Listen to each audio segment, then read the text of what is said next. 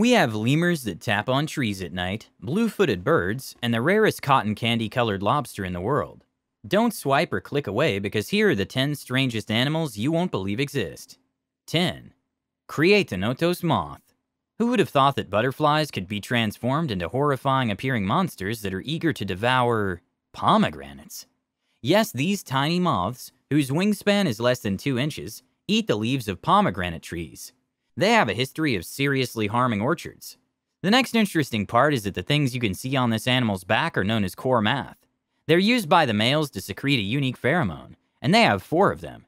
Interesting fact, if their diet is higher in alkaloids, the male's core mata can expand and they can release 400 micrograms of pheromones into the air, which increases their chances of attracting females. If these alkaloids are missing from their diet, the core mata do not grow and produce no pheromones. They're essentially doomed to a life of celibacy. We simply want to know what kind of girl gets attracted to these things.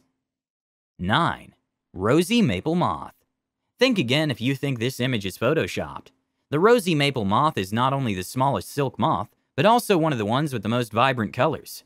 An adult's wingspan ranges from 1.2 to 1.7 inches on average. They have pink and yellow wings, a yellow body, pink legs, and yellow antennae.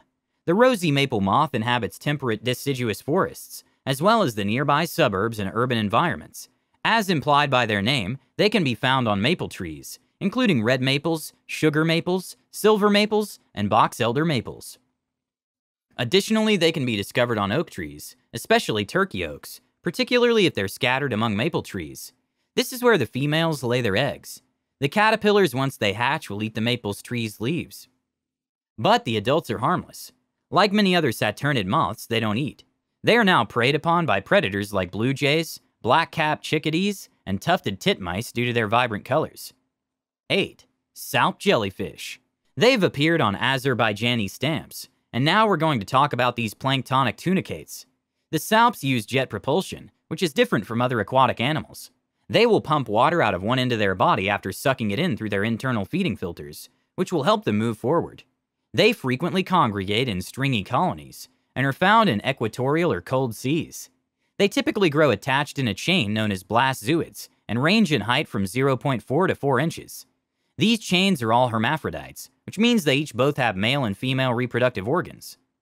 If the salps notice an increase in the local phytoplankton population, they can quickly butt off clones and change their feeding habits. In actuality, they have a faster rate of growth than any other multicellular animal on the planet. 7. Feather stars. This is a feather star. They're ancient marine invertebrates that have existed in the ocean for a very long time. These feather stars will typically remain stationary and perched on the surface. However, they will move around if a predator attacks them or if they're looking for food. They have these cirri that resemble fingers for feeding, and these cirri are used to catch plankton. Feather stars come in a variety of forms, some of which can reach enormous sizes, such as this one. Because of its weight, this feather star has to crawl along the ocean floor. These animals will lift their arms to create a parachute when they locate their next perch and fall from it. They'll lie there motionless once they've found a comfortable position.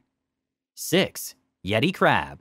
Scientists have found this peculiar colony of crabs in the waters close to Antarctica.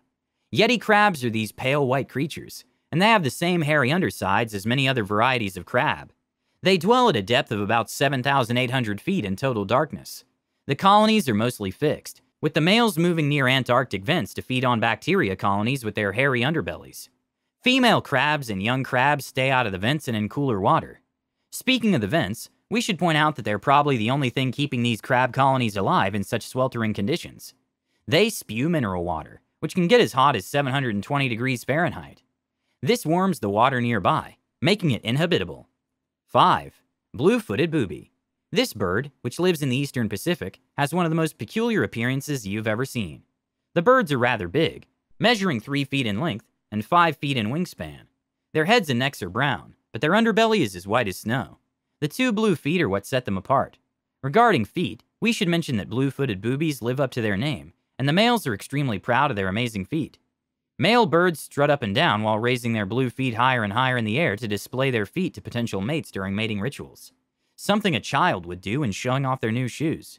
The more blue the feet, the more attractive the partner. 4. Fire snail.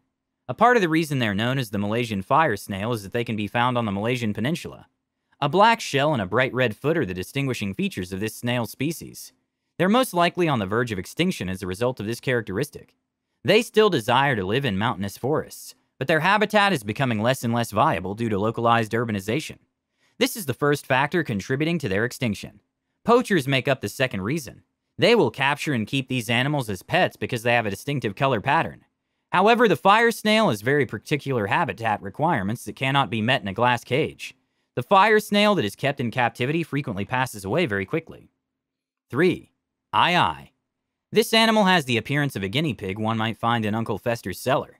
No, this is a long-fingered lemur, which can be found primarily in Madagascar. These unusual creatures might not appear to be primates at first glance, but they are related to humans, chimpanzees, and other apes. Aye-ayes avoid coming to the ground by living in trees in the rainforest. As nocturnal creatures, they spend the day curled up in a nest made of leaves and branches. In the forks of big trees, the nests look like closed spheres with a single entry hole. One of this animal's fingers is longer than the others, as you may have noticed. There is a cause for this. This nocturnal primate searches for grubs by tapping the trees with its hand. Once it has located the grubs, it will use its long teeth to rip a hole in the bark of the tree. Then it will use that long finger to remove all the maggots before eating them. It may surprise you to learn that the aye-aye is an endangered species. 2. Cotton candy blue lobster. Guys, this is Hattie, a female lobster that a Maine lobsterman caught on one of his routine fishing trips. Bill Coppersmith digs up the familiar brown everyday lobsters almost every day. But things were different this time. He pulled up a lobster with the color of cotton candy, thus the name. Naturally, since it was a female, he gave it the name of his 8-year-old granddaughter. His coworkers and friends informed him that the likelihood of encountering this lobster is 1 in 100 million. Hattie's unique shell is most likely the result of an inherited genetic mutation or her diet. The dark brown color of lobsters is typically the result of 3 or 4 different pigments, such as red, blue, and yellow layering together. The rare crustacean is currently housed at the Seacoast Science Center, where it will be protected from predators. 1. Blue sea dragon. They have the Latin name Glaucus atlanticus and can grow to be 1.2 inches long. They float upside down, which is what makes them interesting. They glide beneath the water thanks to surface tension because they're pelagic, which means they use those tiny tentacles to sort of grip the water's surface. Since they can't swim with their tentacles, they float along with the wind and the ocean currents. They're mainly found in India and Peru, but they pose some risks to people. You see, the Portuguese man-o-war is a food source for the blue sea dragon. They can store the poisonous nematosis in their finger-like extremities by ingesting them. So it's best to avoid picking it up because the sting could be extremely painful and could cause vomiting, contact dermatitis, and other side effects. If you like this video, make sure to hit the thumbs up button and comment down below. And also, don't forget to watch more of our videos and subscribe to our channel.